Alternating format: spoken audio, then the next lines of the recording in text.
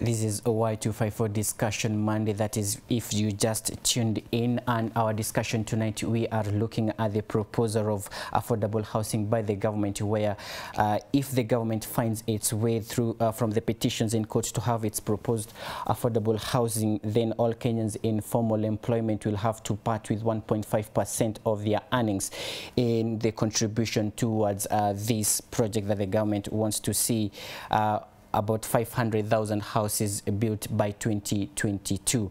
And this is a conversation that has brought an uproar out here, and tonight Discussion Monday is what it wants to look about, and we dwell into that. But before then, I will ask my guests one question. Do you support this, Daniel? No, I don't. You don't? I don't support this initiative. All right. Gojiri, do you support it? Okay, let me be honest. I have my reservations as regards to this 1.5% house levy. So if it was well crafted and it was well looked into, then I would have no objections, but I have some reservations. All right. Yes. So the conversation has been ongoing, and the government assures Kenya that there was public participation into this, because many people are saying we were not involved.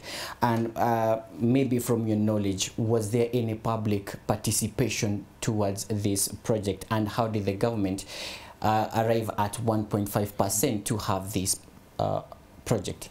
Well, again, it's quite critical to consider some of these, put them into perspective, because public participation is one of the requirements in Article 10 of the Constitution. The national values that we are having is one of them. But then, why would we have public participation after the declaration of a project? So each and every time I hear the feedback about, we consulted, who did you consult, how did you arrive into conclusion, and how was the report made? Now look here. One of the big four agenda is on affordable housing. And I always say that matters of housing is not really a problem. When you look at housing, you deal with access, affordability, and quality. That's what defines the housing. But if you, again, for example, would want to roll out such a big and a mega initiative without the stakeholder involvement, it becomes a white elephant project. You've put it so clearly that, if you want to tax 1.5% from my salary, you only tax what I've worked for and my pay. The report in this country shows that almost 65% of the youth are either unemployed or underemployed. So unemployment means they're at home and hustling to get something to do. Unemployment means they're employed, but then getting little in commensurate to what they should get. So when you tax 1.5% from underemployment salary, you end up, putting these young people into underprivileged conditions. So, well, Gujiri would want to be very diplomatic about it. Well, I say that, you see, when you either support an initiative, you don't have a reservation about bad policies. Okay. So the policy about, the housing is either that we tell the government, come on, be real. All right. Or could you retract back and consider some of the nitty-gritties about this policy? It's not about policy. All right. But as far as I'm concerned, I think Kenyans should not be coerced into paying 1.5% if they not earn something that is consumer. Gojiri, as you respond to that, you will tell us whether you are involved. You see, my friend Daniel says that I either support or don't support. Yet, he's the one who says that it is not a bad policy. But he said he opposes it. So I can see the double standards from my colleague here. But again, I was talking to Nicholas yesterday in Murang'a County. Nicholas who? A 34-year-old man who is unemployed and works at the informal sector. Okay. Today, again, I talked to Gabriel, who is also in the informal sector and is not employed by government in Juja constituency.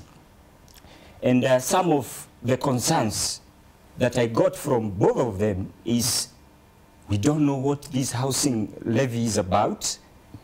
What will happen to us who are not employed? So that one speaks to the question you just asked as regards to whether I was consulted or not. I was never consulted. So you also didn't know? Of course, public participation, one of the prescripts of public policy is that the people that are going to be involved in a decision must be involved in the decision-making process. That is outright. And for government, it would have been very key if they got better alternatives. I don't oppose the housing project, but again, my reservations are as follows. Number one, where is the good number of unemployed Kenyans? True. Number two, what is the formula that will be used to distinguish who will get that affordable house, who will not get? Number three, why do you want to force, or why must people be forced to pay a taxation that they will not benefit from? Let me tell you something, Hillary. Since 2012, there is an organization called Habitat for Humanity in the United States. Is a global humanity agency that partnered with overseas corporations in order to use American entrepreneurs to invest over 300 million US dollars. How it worked was through financing microfinance institutions. Those are banks, SACCOs, and those microfinance institutions would then create credit that would enable the commoners to be able to get affordable loans, which was optional. And those people would be able to now build their affordable houses. So my reservations are, number one, how many do you have? Listen, let me make my point. Let me make my point. I know it was an iridescent venture by government to ever dream of giving its citizens affordable houses. But again, it is not each and every person who needs that house. Some have. So let me ask government to relook into that policy again once more. Actually, as we speak, we have petitions in court from Federation of Kenya's Employers and Consumer Federation of Kenya. So we won't dwell much on that because it's a matter in court already. But we are saying if this thing goes on, then we will have to, people in the formal employment will have to part with 1.5% of their earnings. But then we have people who are servicing mortgages. We also have people who own their houses. Wengi sana, they have their homes. I'm assuming a person who is 40 years, they have their house. So if they will have to contribute this 1.5%, whose house will they be building? Theirs, their children, or do they have a right to sell it maybe later?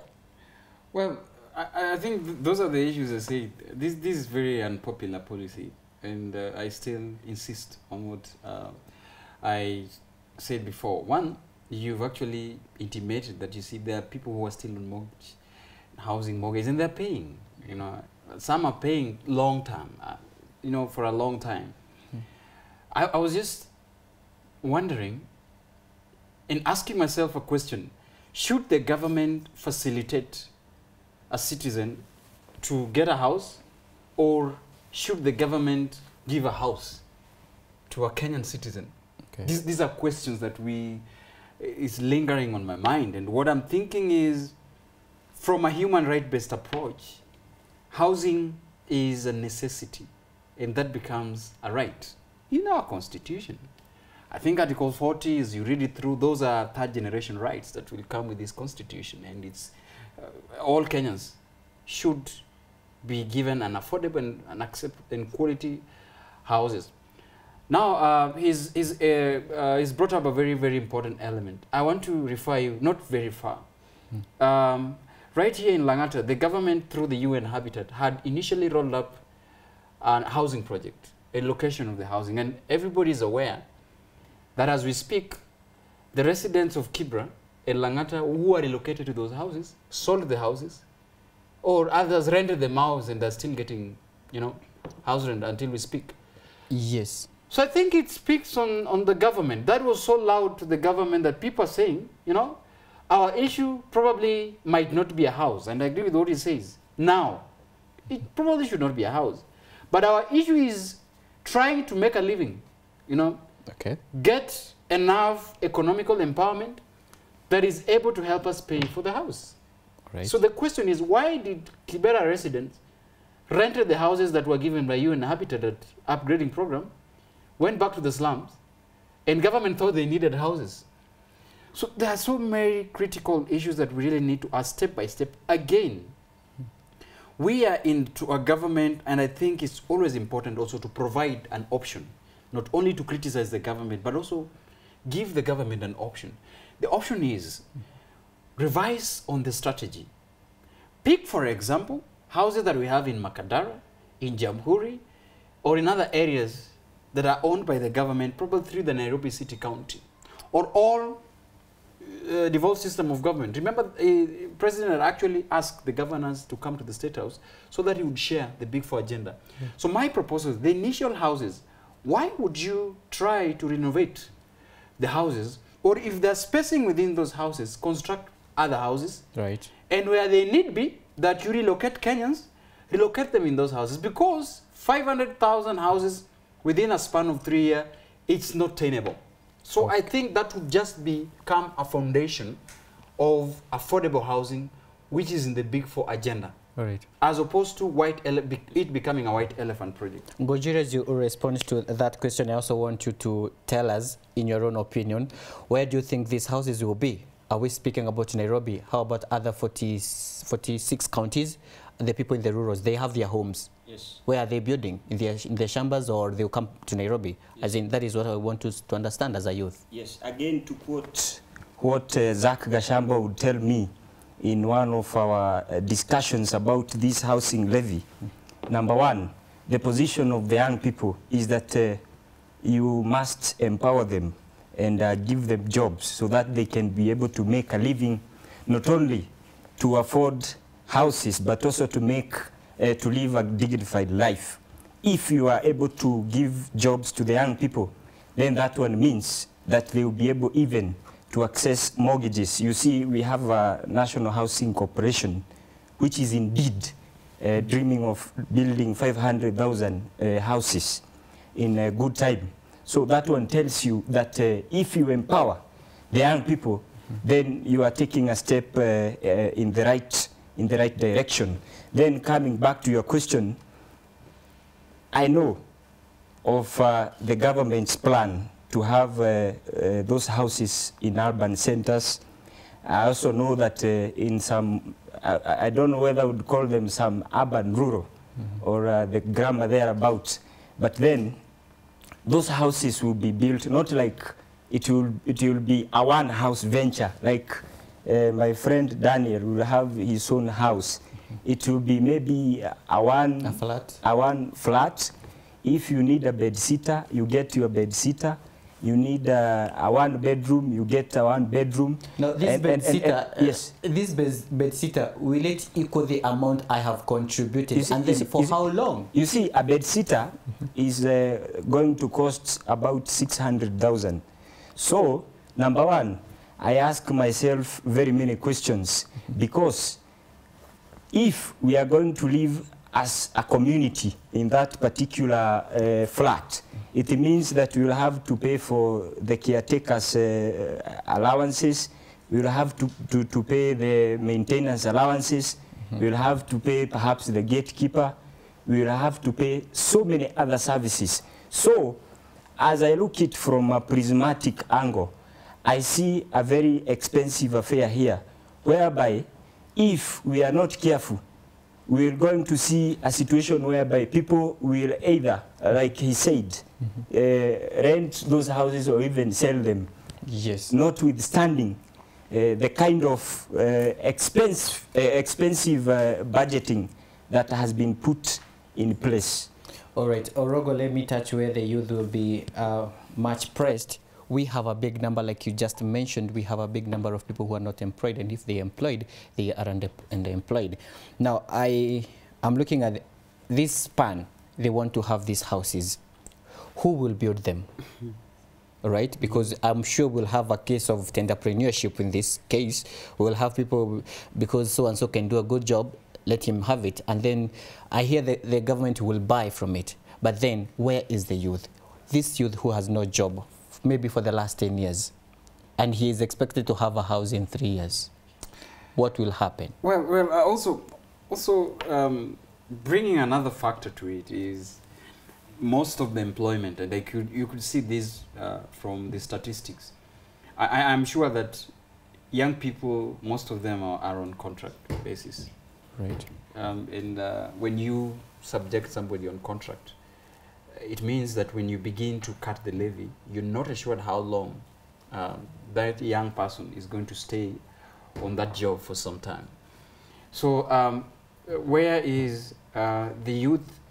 I think from time immemorial, you've seen that the only place young people are always placed, especially on the industrial activities or probably at the manual, trying to carry the bricks and all these things. Casual work. Casual work, and so it brings a very interesting question. First of all, you are building houses that would actually house a generation of young people who are probably between 18 to 35 years right now. And this project, as I tell you, might take even a long time. It might not even be within 3 years.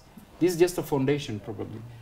And that young person is not on permanent job employment, is on a contract. And those who are not on a contract are placed at the casual work, the casual laborers. So I think is one of the policies that is strategically and it's inspired to exclude the young people, both in job and those who are in the informal settlement, who will provide the labor toward this thing. Remember, there's another component that we are yet to touch. Like you said, tenderpreneurs and entrepreneurs. The building materials might be exported as well. We still do not know. All right. Yeah, so if it's in a case that this will be exported, it actually brings to a very, very important element that young people who are actually building blocks and burning bricks and all over from the rural areas that could supply might not get employment. Gujiri, I know you're supporting the government. I agree. I know it is by government. Wait, just and a minute. his opinion is allowed. It's one of the things that we should actually be very concerned about. That we are not here to find, poke holes each and every time in what the government does. True. But it's important for this government to listen to a chunk that contributes a lot of economical growth to this country. And these are the young people, always each and every time. Involve them, participate, ask them their question, get their feedback, so that this project should be well. It is in the entire generation. Gojiri? Yes, as one of the young citizens who would want to see Kenya in the better side of the economic giants in this world, perhaps I would want to take a case of an advanced democracy like the United States, whereby they have, like I said, an overseas private investment corporation, which is composed of American entrepreneurs that are able to finance. And you just asked who will build the houses that are being promised by government. So the US has that corporation, which now is comprised of the private sector, people who are able to finance the corporation, and they are able to give, or they are able to create credit to microfinance institutions that covers the unemployed, because we also have the unemployed populace in this country, and they are the majority. True. People in the informal sector. So we also need to have them on board. whereby the government has a kitty, like in the US they have a micro build fund, that is what they normally call it.